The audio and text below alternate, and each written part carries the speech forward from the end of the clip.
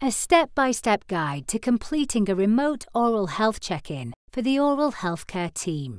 This video will explain the process of completing a remote oral health check-in for a child or young person with a learning disability, autism or both, in a special education setting.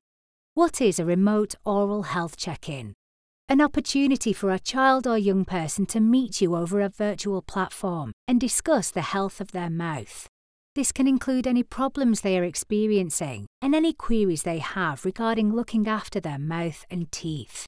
There is usually a support worker, parent or carer accompanying them during this process. Preparing for the check-in. To make planning for the remote oral health check-in as smooth as possible, there will be an assigned staff member from the special education setting to liaise with you.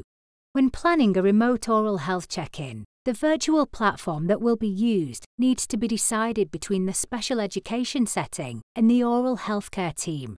Examples of appropriate platforms include Microsoft Teams, Zoom, or Attend Anywhere. Consent. All remote health check-ins should be appropriately consented for in advance. The consent process will be the responsibility of the special education setting, but you should be provided with a copy of the consent form. Planning appointments. The date and time of the remote oral health check-in should be predetermined and supported by a completed medical history form, mouth check, and pre-remote oral health check-in questionnaire from the special education setting. These can be reviewed by the oral healthcare team before the appointment. Confidential information will need to be shared by a secure email or information sharing drive. It is essential that all data is kept secure, in line with the Data Protection Act. If there are any reasonable adjustments to be made, you can discuss these when planning the appointment. There is a social story which can help to explain and prepare the child for the remote oral health check-in process. Any electronic device with a camera can be used, provided it is secure and has the functionality for the virtual platform selected. A desktop or laptop with a detachable webcam can be useful for this purpose. The assigned staff member should find a confidential and quiet space for the remote oral health check-ins to be held. The setting may vary for each individual, dependent on where they are comfortable. In advance of the check-in, you may want to have a trial to make sure that all devices will be working on the day to ensure a seamless process. There is a flowchart available to support this. The remote oral health check-in. On average, the process will take approximately 20 minutes, and both parties should be accompanied by a chaperone throughout. During the check-in, you will introduce yourself to both the child or young person and their chaperone and confirm their identity to make sure you are speaking to the right person.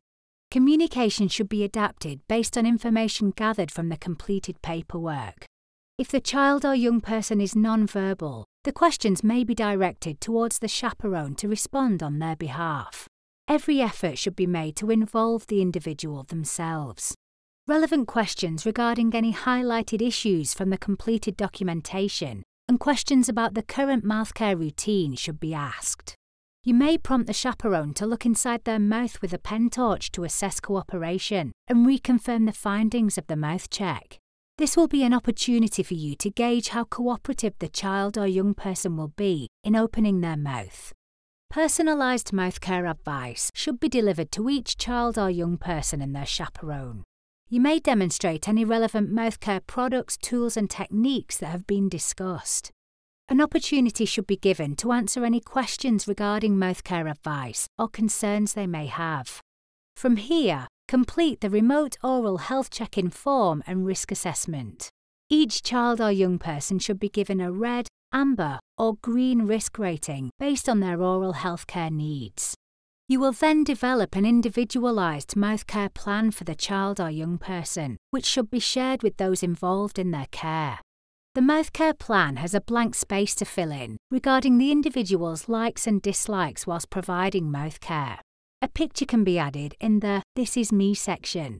Subsequently, you will arrange a follow-up visit. This may be a further remote oral health check-in or a face-to-face visit with a dentist where required. The face-to-face visit should be arranged in the dental setting deemed most appropriate based on the needs of the individual. You may need to make a referral to a secondary or tertiary care setting where appropriate.